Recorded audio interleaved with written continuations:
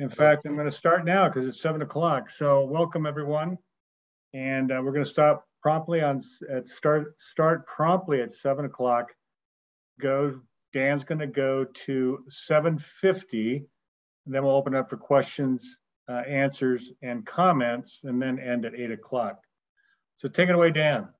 Okay, so let's do this thing. So, wow. So I've been preparing for this, and the preparation actually was kind of weird because it's actually more of a challenge to figure out what not to include than it is to understand what things to address. I mean, there's so much in these topics. And so you're looking at, I'm looking at all these things. I'm like, well, okay, that's a rabbit trail. That's a rabbit trail, or maybe not this week with that.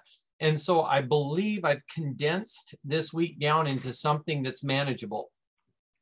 But what I want to do is get to kind of the keys. We're looking at the return of Jesus Christ, the last days and the return of Jesus Christ. And we really want to hit the key points and get right to it. And in fact, kind of what I want to more say is that I want to really answer the question, what is the timing? What is the timeline of the return of Jesus Christ? That's really the question that I'm trying to answer. And that question has been, bounced around the room for generations. But the Bible really does give answers to the timeline for Jesus' return. Now, I would never claim, and I would never say that I know the day or the hour or even the month or the year. I wouldn't say that. But we are accountable to know the season. In fact, let me just share something quick before we get started. In Matthew 24, which is the chapter that we're in, and just read this. In Matthew 24, verse 32, Jesus says, "Now learn the parable from the fig tree. When its branch has already become tender, it puts forth its leaves. You know that summer is near. So you too, when you see all these things, all the things we're about to read, recognize that he is near, right at the door." You are to recognize this. "Truly I say to you, this generation will not pass away until all these things take place." There's a mystery there. "Heaven and earth will pass away, but my words will not pass away." Then it says famously in verse 36, "But of that day and the hour no one knows, not even the angels of heaven, nor the Son, but the Father alone." So we may not know the day or the hour, but we are accountable to know the season, just as we talked about last week with the Pharisees and the Sadducees testing Jesus and saying, "Show us a sign." And he says, "Wow, you say that you see a red sky at night, and you say, well, it'll be stormy tomorrow, or you see a red sky in the morning, well, it'll be fair weather today. How is it that you know how to ascertain the signs of the sky, but you do not know the signs of the times?" Then later he rebuked them, saying that their city would be destroyed, not one stone left standing upon another, because they did not recognize the day of their visitation. And this was to a Bible knowledgeable crowd. So it is important that we recognize that though we don't know the day or hour, we are accountable to know the season, to be ready, to be watching, and to be waiting. And also, as Matthew 25 says, just like the parable with the three men with the talents, we're accountable for what we do with what God gave us in these last days and these end times, and with our lives, really. But what are we going to do with this now that we know we're in that season? So I don't want to get too off on that. Let's get into Matthew chapter 24, because I believe that Matthew chapter 24 holds the key to chronological timing of the end times. Now, not everything and every topic from Revelation and Daniel and Zechariah and everywhere else in the Bible talking about the end times in the last days can fit into the timeline of Matthew 24. But Matthew 24 is a great outline for timing, and I'm going to share with you why. And let me pop that up here. Went ahead and did another let me get this reduce. I'll be right. Okay, can I do that? Okay, I can do that. I'm working on this, guys. Sorry, bear with me.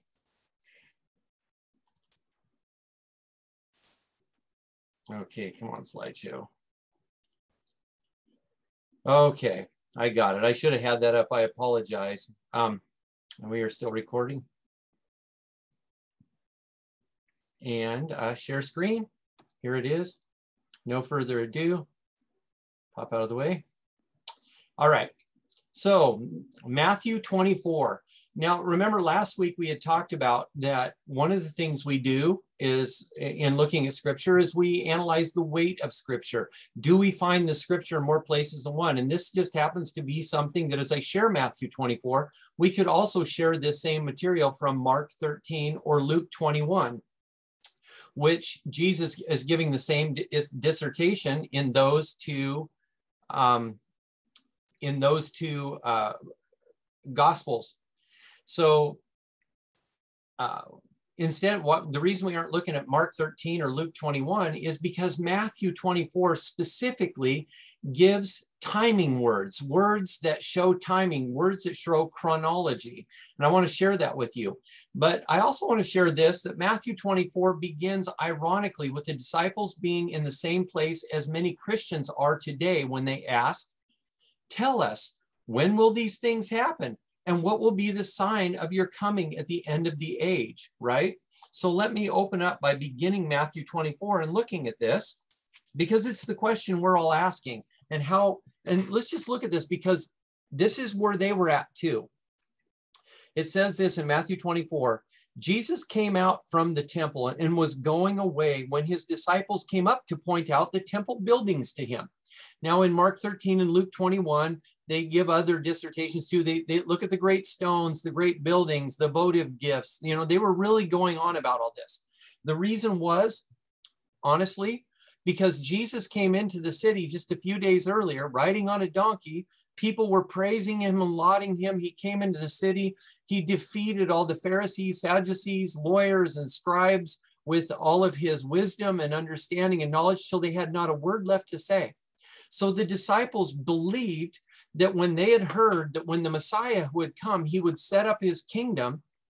And as we know, so many of the theologians in their day, in fact, almost all of them, did not understand that he would come, he would be killed and crucified for our sins, and his blood would be the redemption for, would be the covering for our sins. And he would rise again so that we might rise also with him, as we died to sin and came alive in Christ. And then when we all die from this earth, we end up with him, right?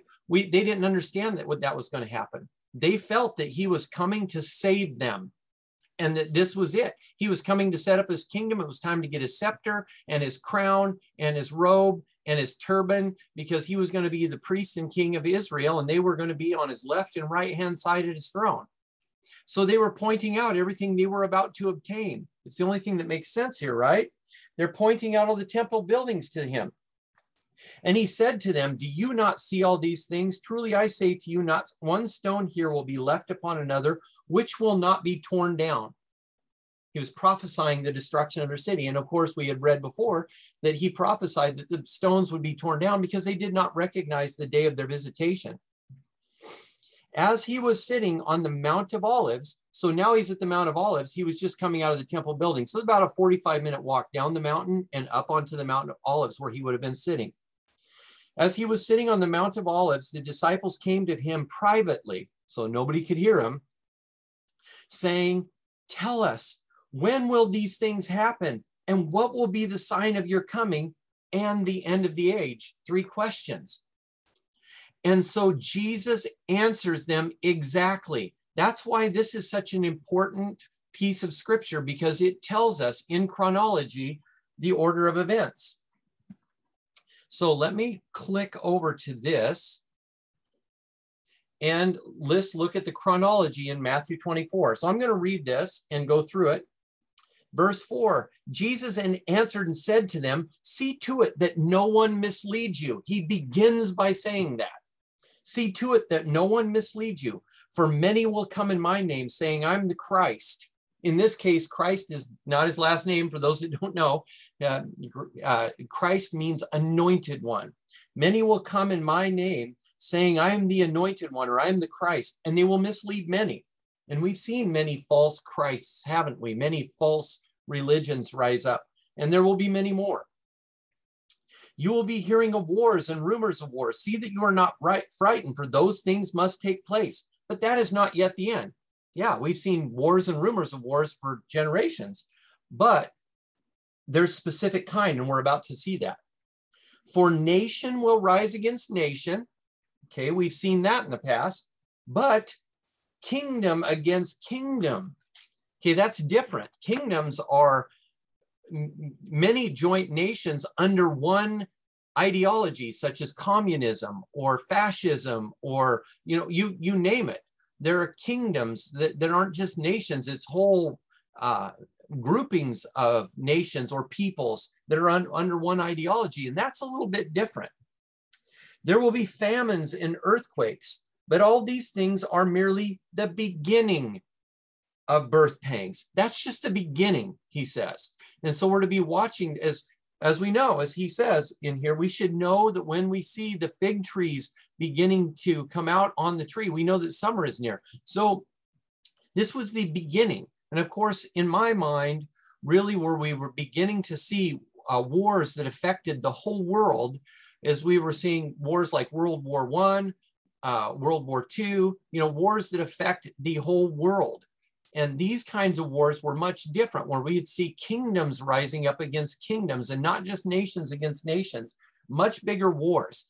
In fact, many people believe that Adolf Hitler was the Antichrist. We're going to learn next week, not this week, why that would have been impossible and it couldn't fit in the timeline, because we're really going to go after a timeline and nail some things down. Now, like I said, nobody knows the day or the hour, but we will know the season when this is done. So then I follow this down, and just follow with me. You can see the verses lined up and see this chronology. In verse 9, he's using these words, and I really want to pick these words because they're telling you chronology. Verse 9, then they will deliver you to tribulation.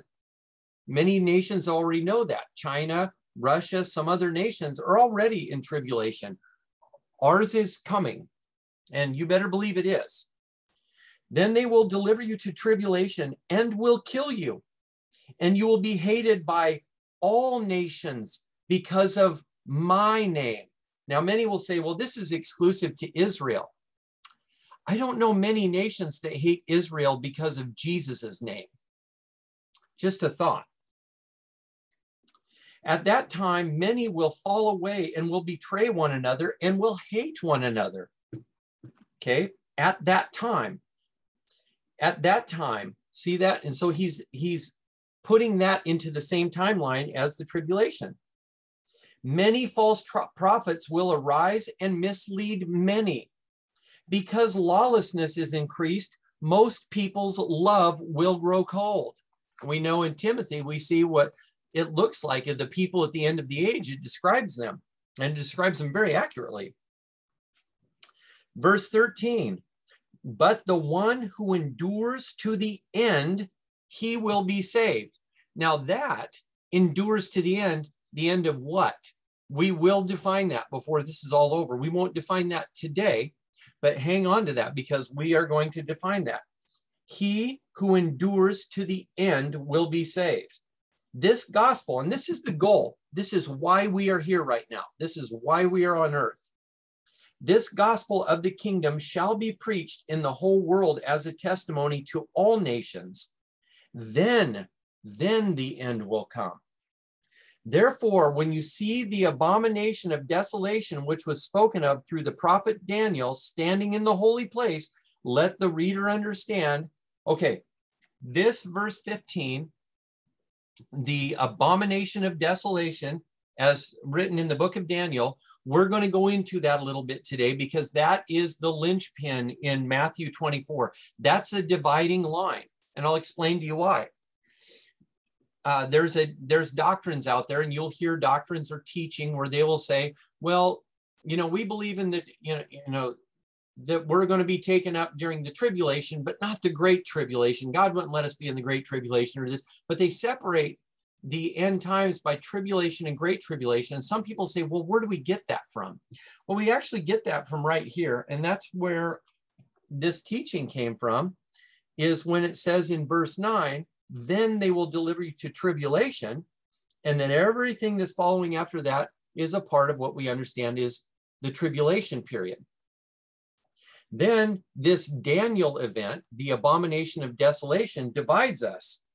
Listen to this.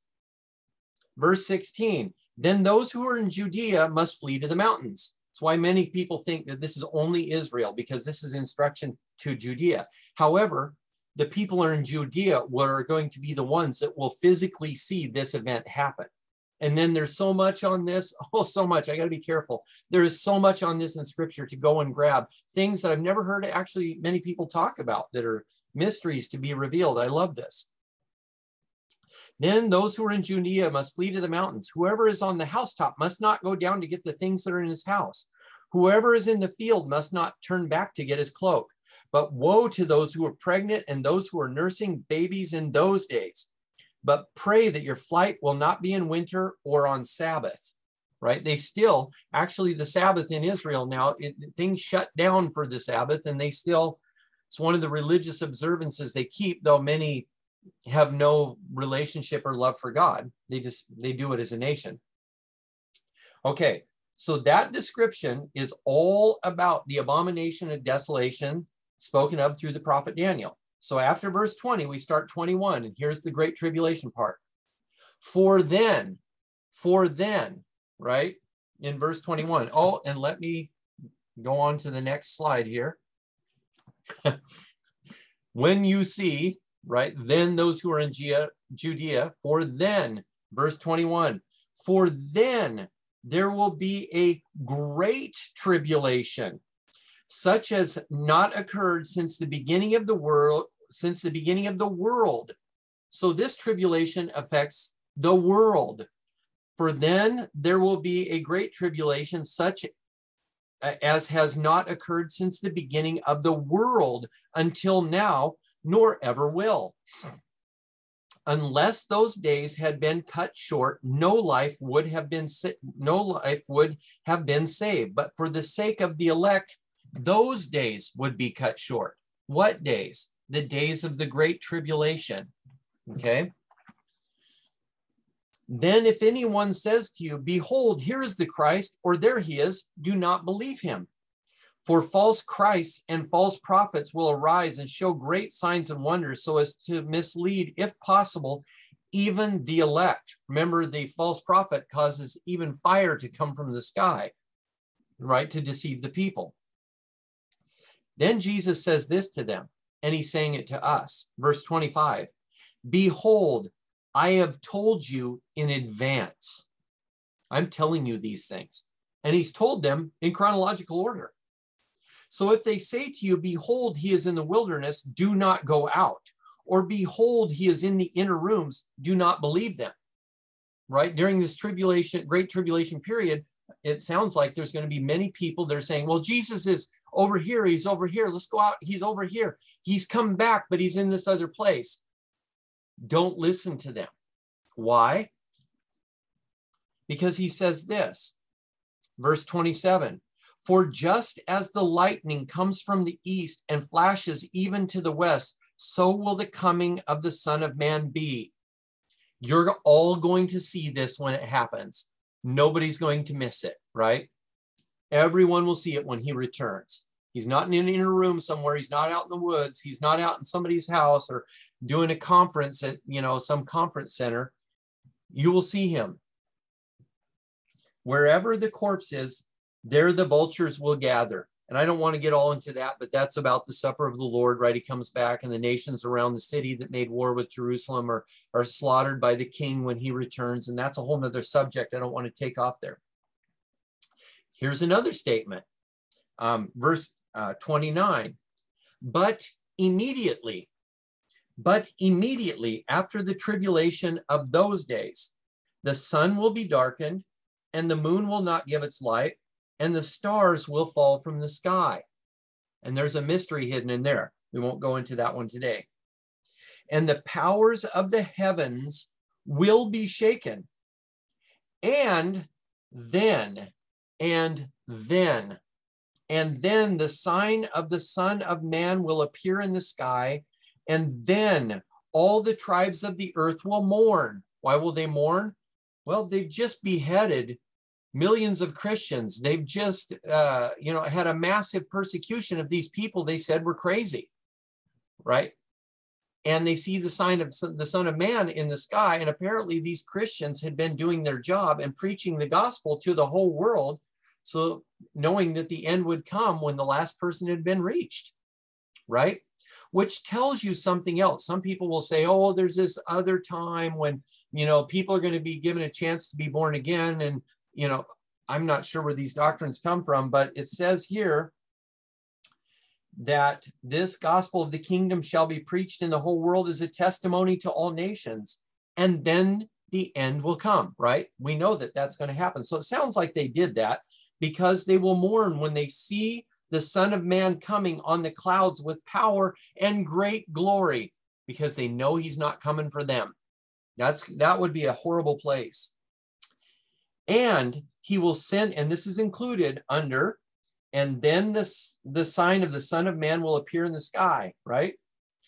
And the tribes of the earth will mourn, and they will see the Son of Man coming on the clouds of the sky with power and great glory. And he will send forth his angels with a great trumpet, and they will gather together his elect from the four winds, from one end of the sky to the other.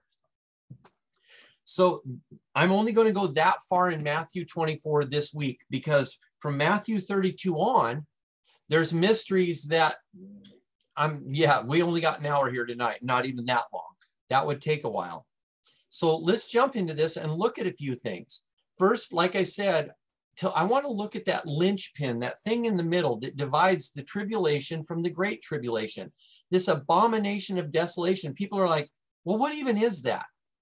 And then they're like, where is that in Daniel? And what does Daniel say about it? So I want to look at it a minute, because actually that event a lot of the end times are actually surrounding this event.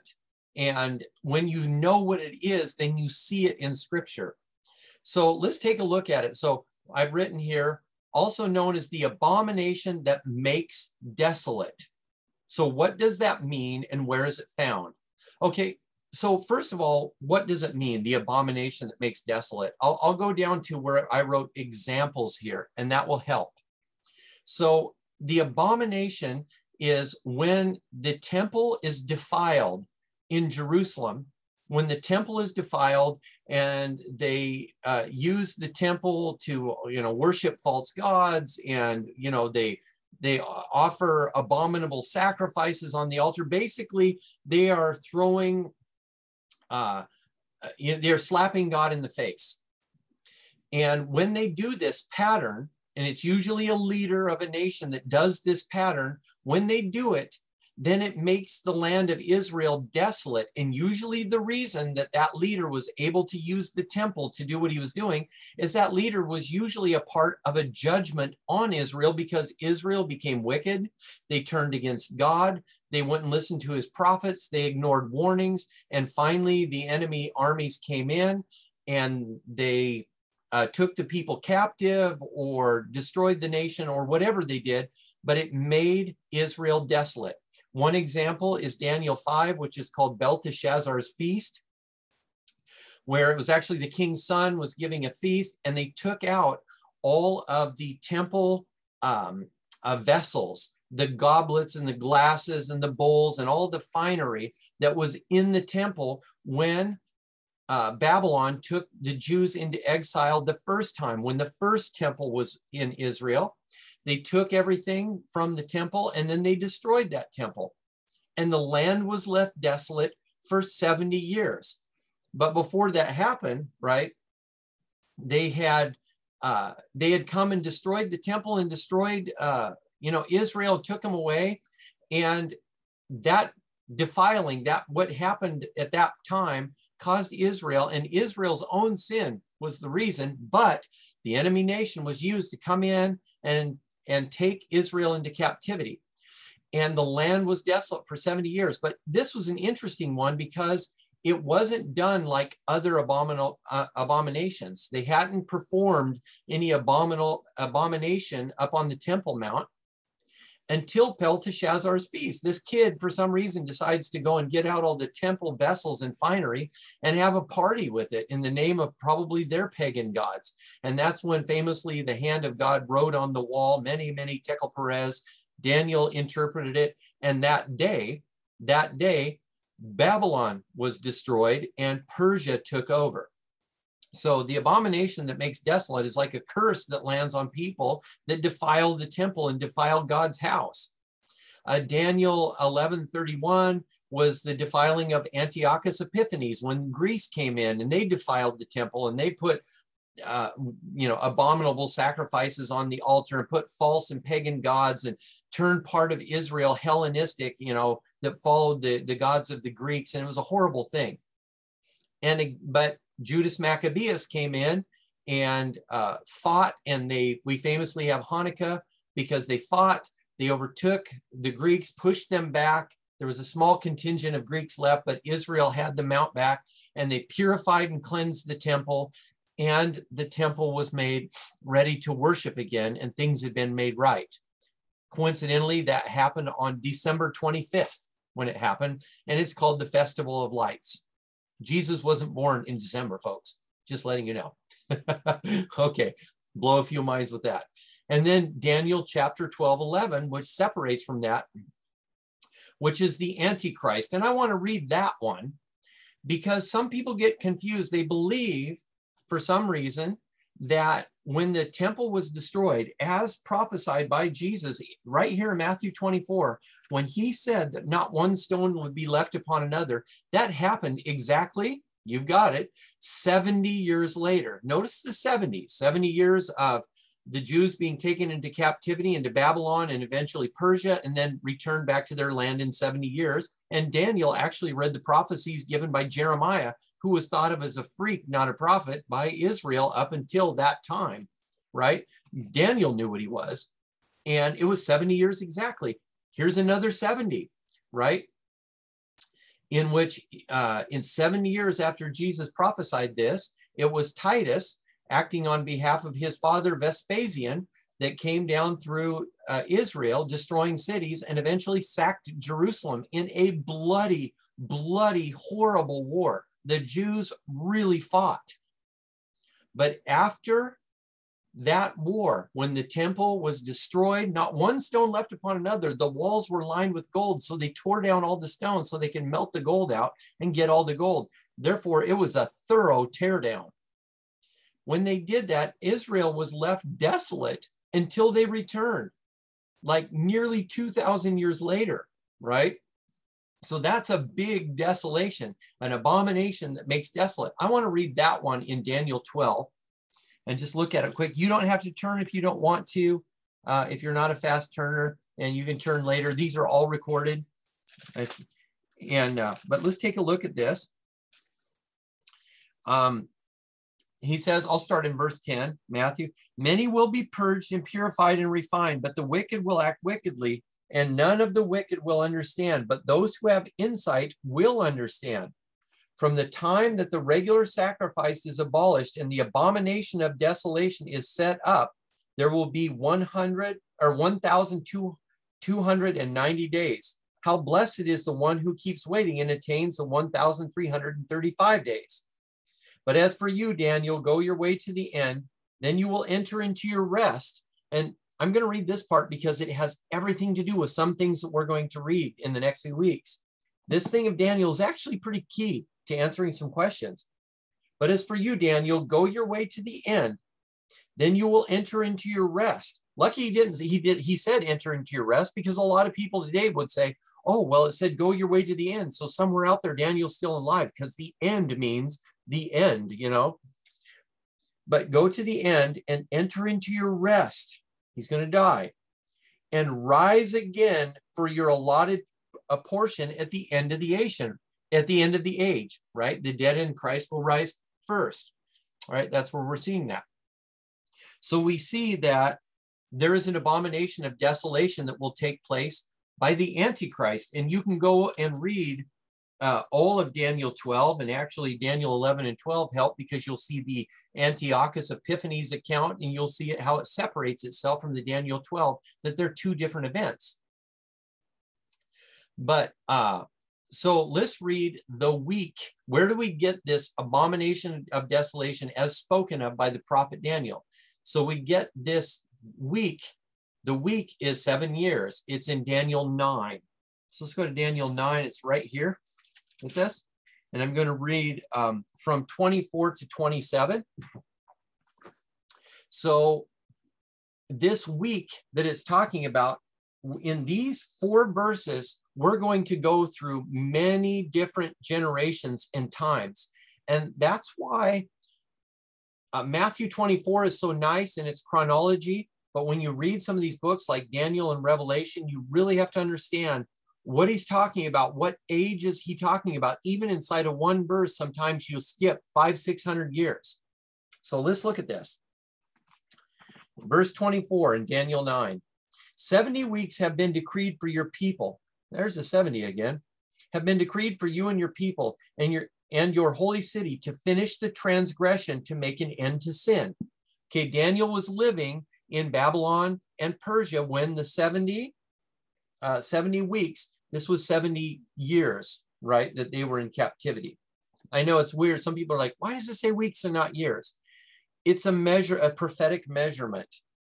70 weeks have been decreed for your people and for your holy city to finish the transgression and to make an end of sin, to make atonement for iniquity, to bring in everlasting righteousness, to seal up vision and prophecy, and to anoint the most holy place.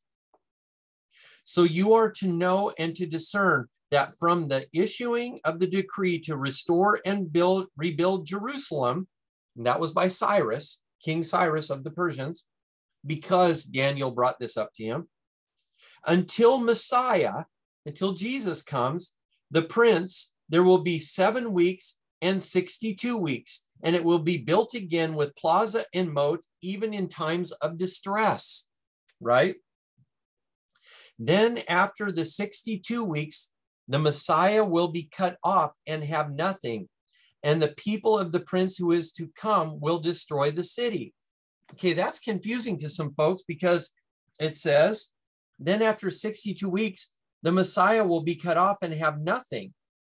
That's because he was crucified, and yes, though resurrected, he did not establish an earthly kingdom. He didn't establish it. He did establish an earthly kingdom among believers. And as he said, right, the prayer that he gave us, our Father who art in heaven, hallowed be thy name. Thy kingdom come, thy will be done on earth as it is in heaven. As just as John the Baptist said, the kingdom of heaven is at hand. And for every Christian and every believer, we are a temple, and where we are, the kingdom of heaven has come. That's supposed to be the way that it is. So he established his kingdom through his church, but not an earthly kingdom with a throne or a pulpit or, a Congress or a Senate or any of that. So then the Messiah will be cut off and have nothing. And the people of the prince who is to come will destroy the city. This is Rome. And the sanctuary, and its end will come with a flood. Even to the end, there will be war and desolation. Desolations are determined. So the city would be destroyed. So some people will say, well, this is got to be, then what we're about to read in verse 27 has got to be that time with the Romans. And man, let's see the order I want to do this, because, oh, it's so good. It's so good. But let's just follow this out. He did not, okay? Titus, the general of the Romans, did not make a covenant with Israel for 7 years. Okay, that never happened. So this next verse, pay attention to it closely. And he will make a firm covenant with the many for 1 week, but in the middle of the week, he will put a stop to the sacrifice and grain offering, and on the wing of abominations will come one who makes desolate, even until complete destruction. So the city is completely destroyed. One that is decreed is poured out on that one who makes desolate. Hey, let's read that. Even until complete destruction, one that is decreed is poured out on the one that makes desolate. So God is going to pour out destruction on the one who makes desolate. That's going to happen. And so whoever this is going to be judged for doing it. So in the middle of the week, 3.5 years into it, in order to do that, he would have to defile the temple. All right. So some people are like, well, is there going to be a third temple? And do we have any evidence of that? We know we had a first temple that was built by King Solomon, and it was a grand, beautiful temple. Then we had the second temple built, famously when the Jews came back to Israel after the 70 years of captivity. When they built the foundation, there was the sound of weeping and rejoicing all at once, because the people who remembered how great the old temple was were weeping to see how small and insignificant this new foundation seemed. But the new crowd that had never seen a temple at all were rejoicing because this is the first of any temple they had ever seen. And so they built the second temple, and it was revised for years. And later, Herod had put tons of money into the temple and built it, just as it says here, with the moat and with, everything that is described. But what's interesting is that second temple was described, and you can go look this up. I won't read it all. Trust me, I'm not going to read all this. We don't have time for that. You can read it all in the book of Ezekiel. Ezekiel chapter 40, verses chapter 40 through chapter 43. And he begins to describe measuring out the temple and measuring out all the aspects of the temple, of the second temple that's coming. Pay attention to the fact that this temple in this design didn't happen for many years after the Jews got back to Jerusalem. They built it in stages, but it ended up being exactly as he has described it. And this temple, so important. I'm not going to get into the prophetic symbology of the temple. There is so much to it. It's so deep, so rich. But this temple has an outer wall around it. And famously today, we still have the Western Wall, or the Wailing Wall, which the Jews believe to be the Western Wall of the old Temple Mount, which it very well may be. But in stark contrast to Ezekiel 40, chapters 40 through 43, is Revelation chapter 11. And there's just a quick spot in Revelation chapter 11. And this is John, not Ezekiel, seeing this. And John, in Revelation chapter 11, describes measuring out another temple. And in this one, it does not have, it says, leave out the court, which is outside the temple, and do not measure it, for it has been given to the nations, and they will tread underfoot the holy city for 42 months, 3.5 years. That did not happen with Titus, with Antiochus Epiphanes. It didn't happen with anybody else. This is a unique time. And right after that, it explains the two witnesses that will come and the unique events that will happen with them. So it is not the same temple. And there are many other events, instances, and many other things I could go into. I'm not going to get all into it, but there will be a third temple built in Israel, and it's going to come on the heels of an agreement that the Antichrist will make with Israel. And obviously the covenant is going to be made for peace with Israel and other nations. It will be a popular one. When Trump actually, I believe he made an agreement, the Abraham Accord, with 4 Islamic nations, 4 Muslim nations, and Israel, and many other things were a part of that Islamic accord, or Abrahamic covenant, excuse me, which is supposed to be a covenant between Christians, Jews, and Islam. And they've even made an Islamic or a Abrahamic 3 buildings. I believe it's in Saudi Arabia, maybe UAE, where they have a Jewish synagogue, a Christian church of some kind, and a mosque, and all 3 of them being, kind of for the nations, if you will. But for some reason, that covenant wasn't popular. The covenant with the Antichrist will be very popular, and it will be for 7 years. It'll be a 7-year agreement. And in this agreement, apparently, it looks like Israel will be honored by saying, hey, look, Jerusalem is your capital. Go ahead and build your temple. Because to the Jews, without a temple, there is no Israel really. Without their temple, they don't want per se a Capitol building like we have in Washington, D.C. and many other nations have. They want that temple. That is the sign to their nation that they really are Israel again. And it says that in the middle of the week, he is going to cut off the sacrifice. We're going to get into this because it gets, I want to share one description of it right here in 2 Thessalonians. And this description gives us more timeline. It gives us timeline into this because this abomination of desolation is the center of this timeline between the tribulation and the great tribulation. I believe we're seeing the tribulation cooking up right now. For the rest of the world, it's already been going on for a lot of years.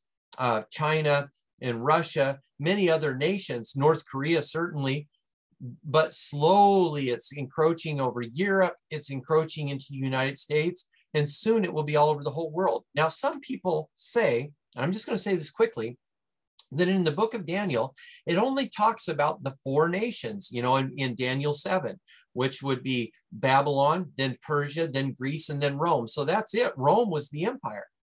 But remember Daniel chapter 2, where he saw the king had the dream of the statue, and Daniel interpreted it. And the nations were Babylon, Persia, Greece. Keep in mind, he was prophesying this all ahead of time. Babylon was the only going nation at the time.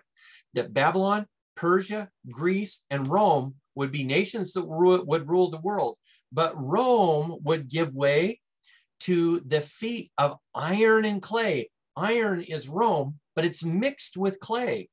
These are these other nations, and those represent the barbarian nations that Rome eventually gave way to. They were never totally defeated. They just kind of melded into these nations. 10 nations, 10 original nations: the Goths, the Visigoths, the Ostrogoths, the Aryans, you name the nations. Now, it's not right on my head right now, but the 10 nations that eventually took.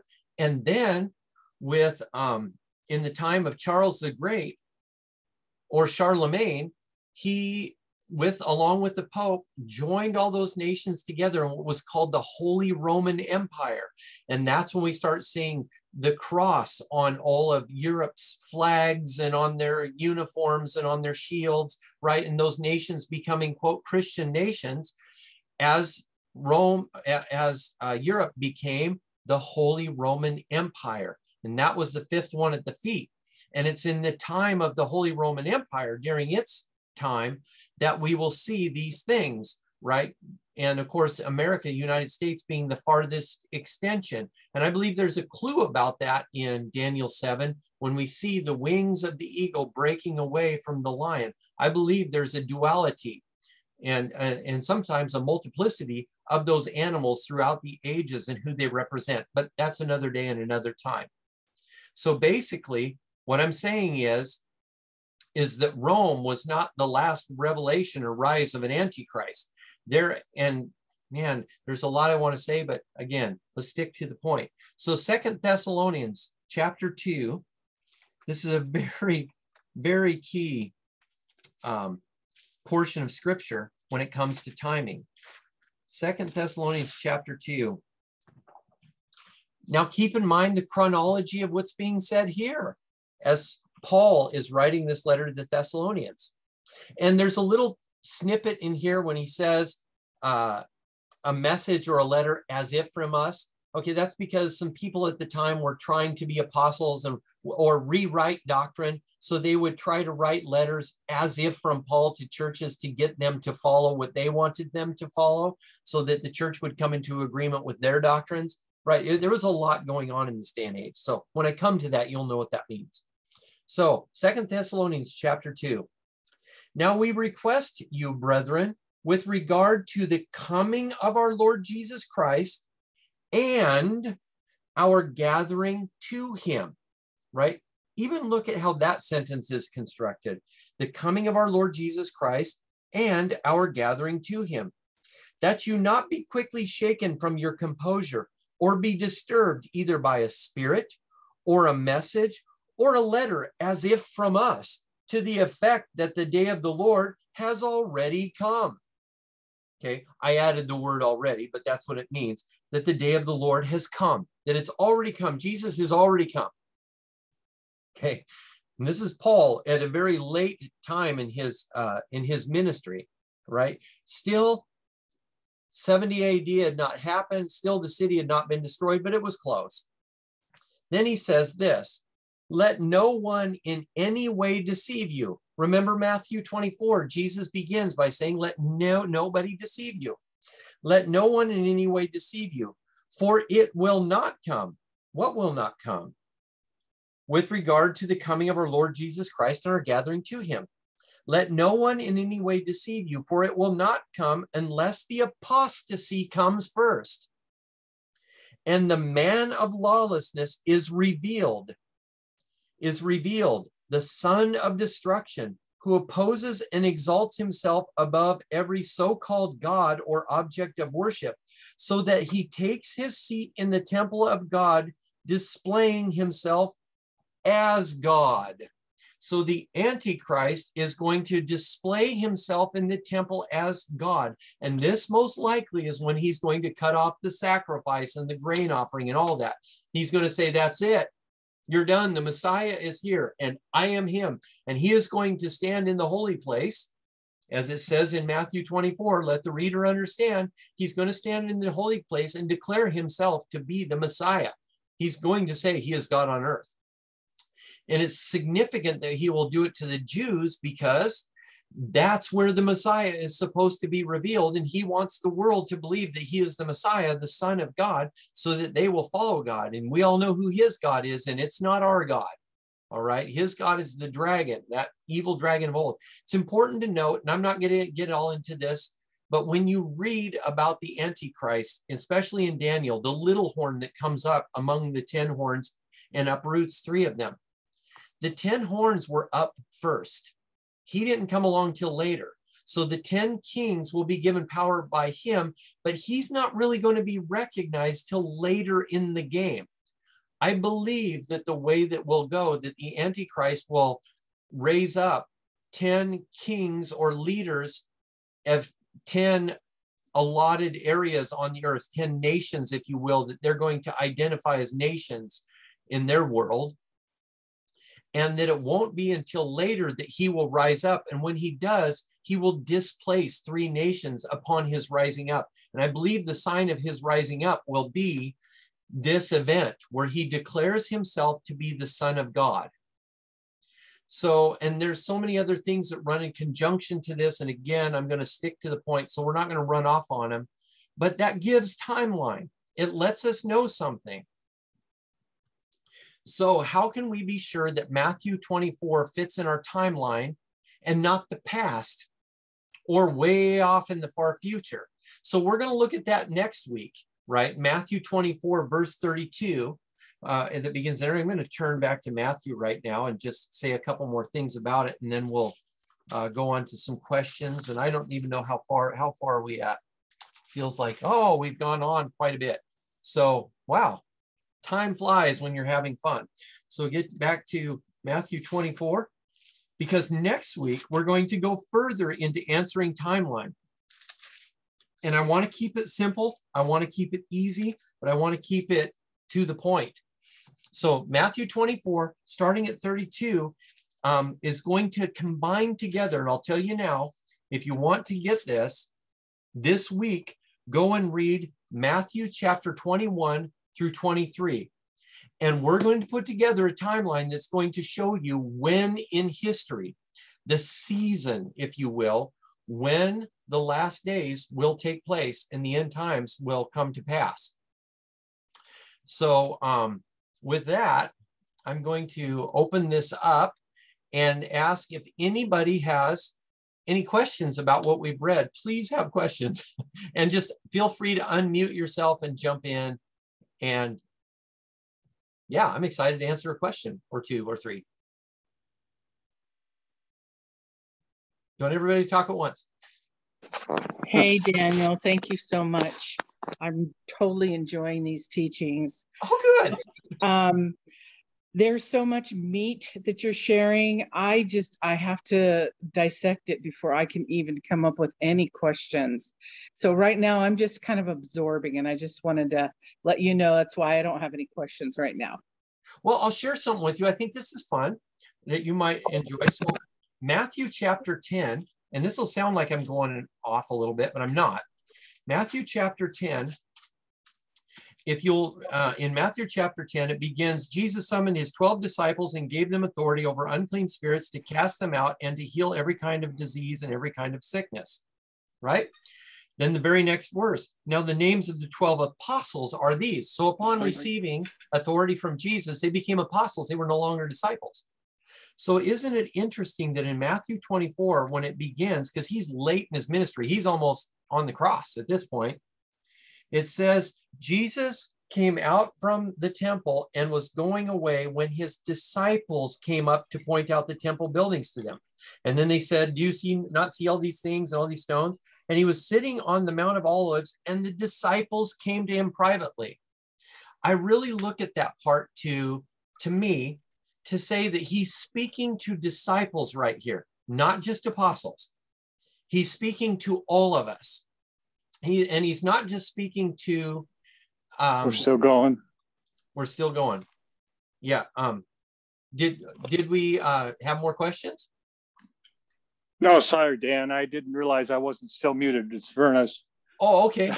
Well, let me throw in another timeline thing that I think that's really important, because when the city's destroyed, there are two things that are going to happen. And this week, I want you all just to go read this, write this down. Oh man, I wish I could teach endlessly. This beautiful book of Zechariah that was written, Zechariah chapter 14, describes the day that it happens when it says, you know, when those who are on the rooftops, get down off the rooftops and run.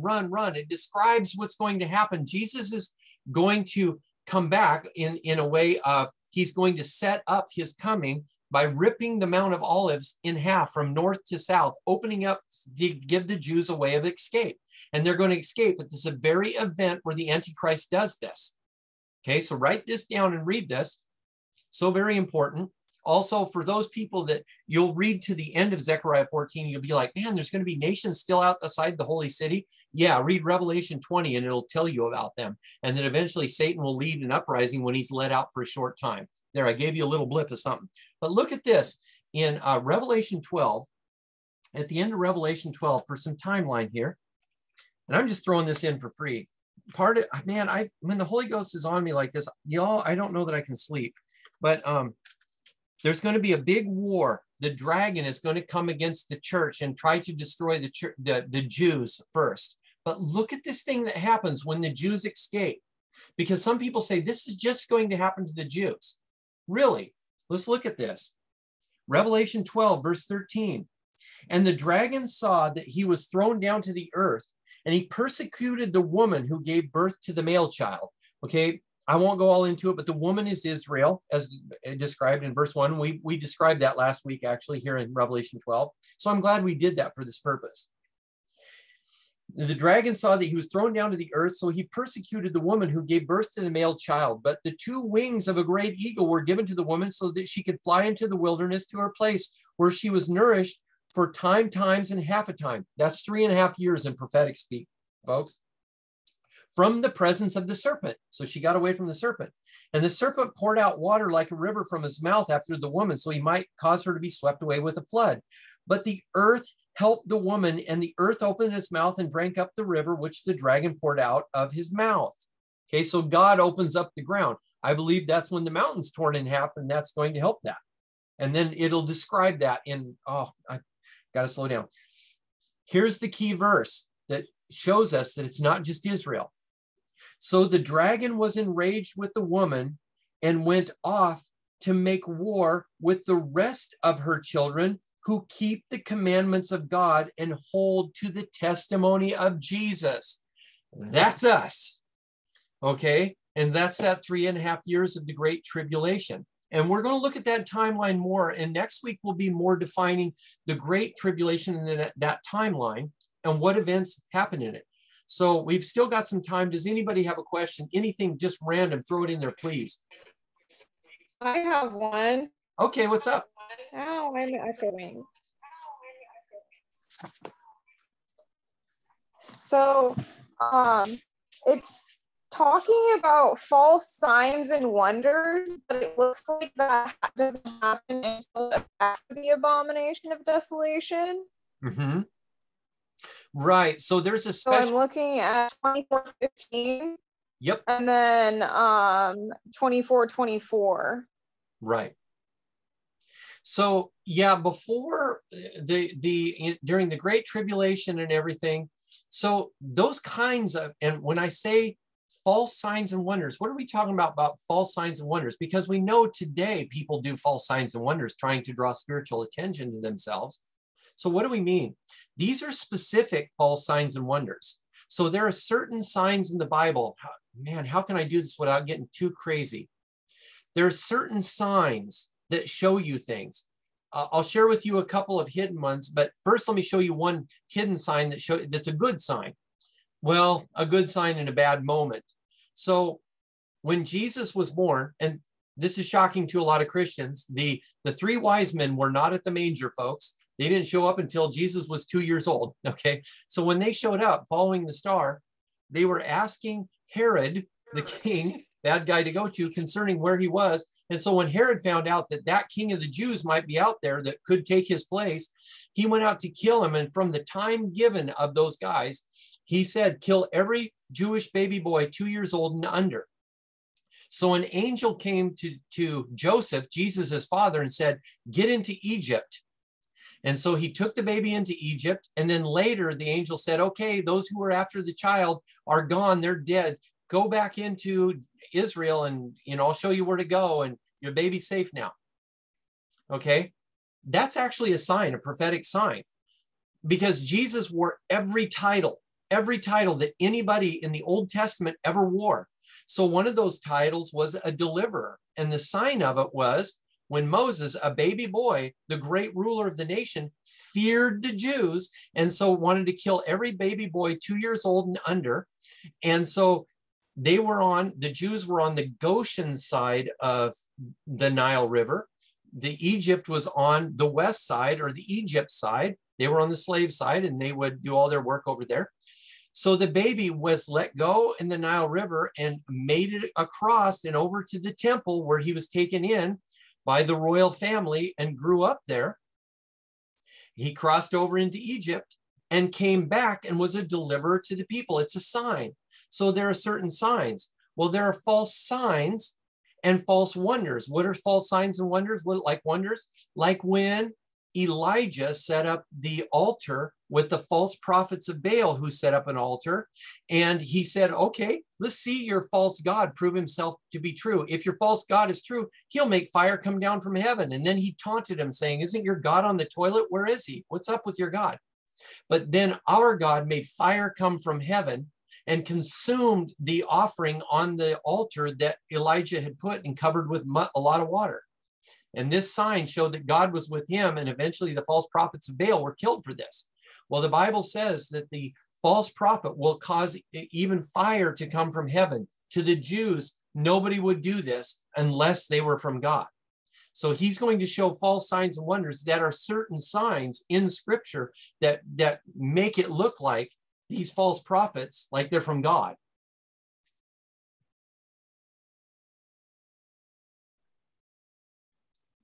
Anybody else? We got like 1 minute.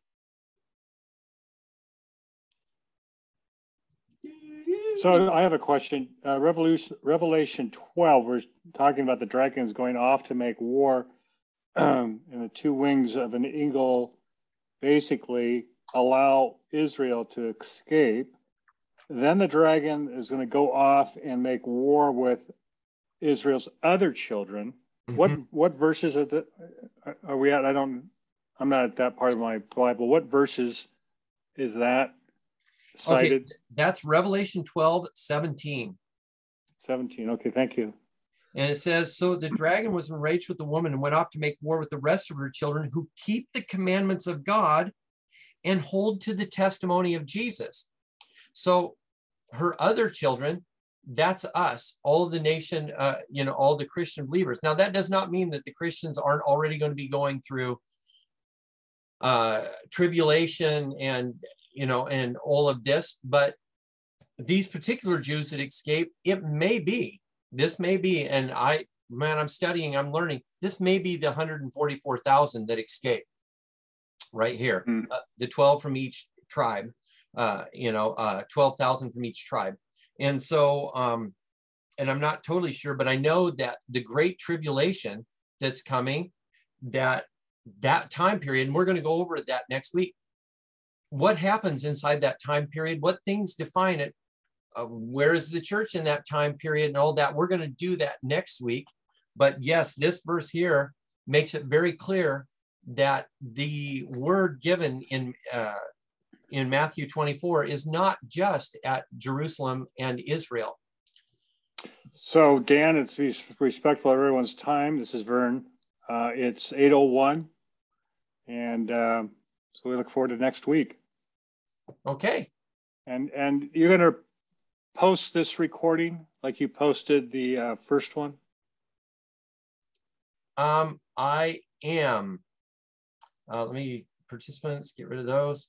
I'm going to post this recording. In fact, I will, I'll put it up on, I'll send you a copy, of course, in emails, and then I'll post it in Facebook and start, getting copies of this out there. And yeah, so definitely everybody read the scriptures that we were talking about for next week. Come in here. And I mean, this is going to get crazy. Right now, we're just kind of baby stepping it in, and this is going to be fun. So great. Thanks so much, Dan. I'll see you next week. Okay, we'll see y'all next week. Thank you for being here.